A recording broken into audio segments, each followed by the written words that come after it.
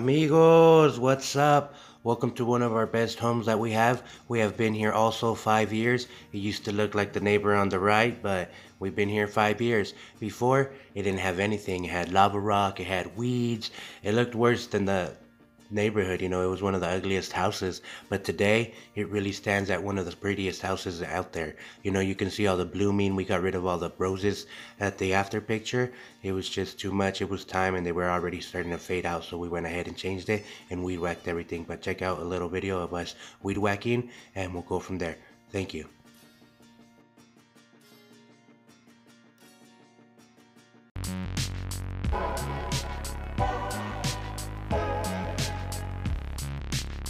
Alright guys, so you see me here trimming. We have to trim it twice. We have to go and get the line straight first, then we have to come back and taper all the edges. So it's just like a haircut for our lawns, man. We have to make sure we do it twice. It's hard business out here. There's many competitors, and as you see, some of the lawns don't even have lawns. So when we do grass, it's because we're doing it for the right price. If not, we'd rather not do it. We'd rather wait for the cleanup. Since there's so much competition, there's plenty of gardeners out there that don't have time for the things that we do. So that's how it works. We don't have time to waste around for granny yards, but we do have time to go and hit up some of the biggest cleanups that you guys see in our videos. So thank you for watching, and here's another clip of me trimming a little faster. And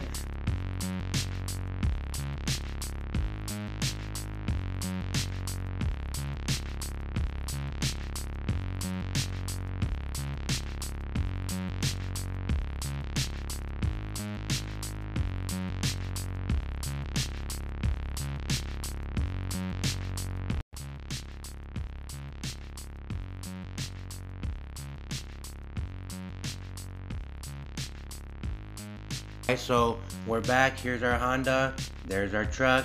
We only need about 3 tools today, man. We do about 8 yards, and we know a couple cleanups that we do. So yards for us aren't very important. They're too small out here, and for me to do more than 100 yards, I'm not gonna get any money out of it. So we go ahead and start doing the landscaping that you see. The big cleanups are actually the best.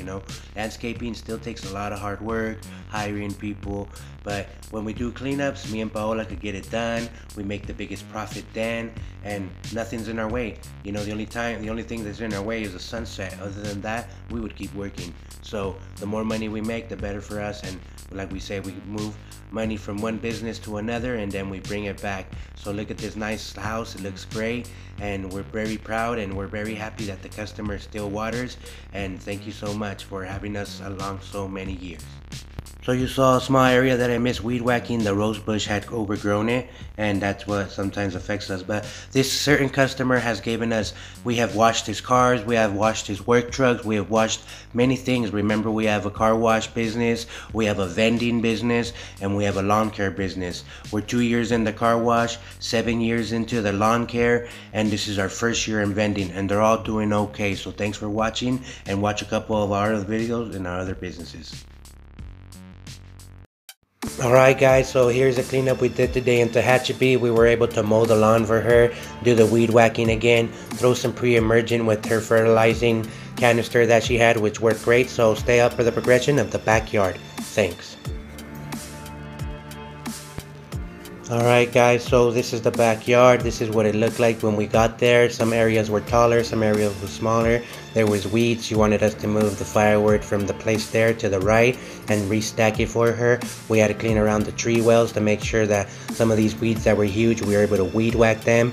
We came back here and planted 4 trees for her, so she wanted us to restake them at the end and clean all the tree wells from here, lift up some of the branches so you're able to look underneath and see what it looks like. We took out that stump about 4 months ago from this area here. We replanted it, and then we're gonna make some stairs in the future there, so we'll look at a part of that later. So we come by, we whack all these areas, take care of the tree wells like I tell you, make sure that they're nice and clean, and we'll go from there.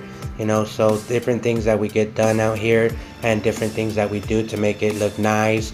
You already pulled some of the weeds here. We pulled some of the closest ones and weed whack all around. See right here, I hadn't pulled them yet, so we pull and then weed whack, and then here we just weed whack all of them. It's already an established tree. So this is an old nursery that they had here. We're gonna have to break it down and clean all these weeds behind it and just clean this area a little. The good thing about this house is that we can just weed whack and leave everything there. It's good for us, but it doesn't look as clean as most of our jobs always look. So let's look at what it looks like now.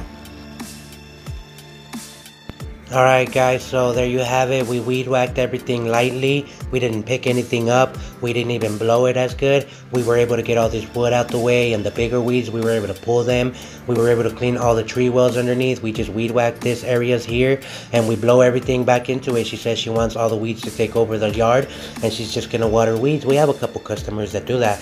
You know, they know that if they put grass, it'll just overpower with weeds within years because of the area they live in. So some customers just choose to take care of weeds. You see this a lot in the East Coast. I see a lot of houses that it's not really grass that they're cutting. They're just cutting a bunch of weeds. But when it rains a lot, that's what happens. And remember, I always talk about extra rain in California this year. But look at now. This is the end of the season. You know, everything looks dry around. Only the people that water, she waters, so you can see the tree wells are full of weeds, you know.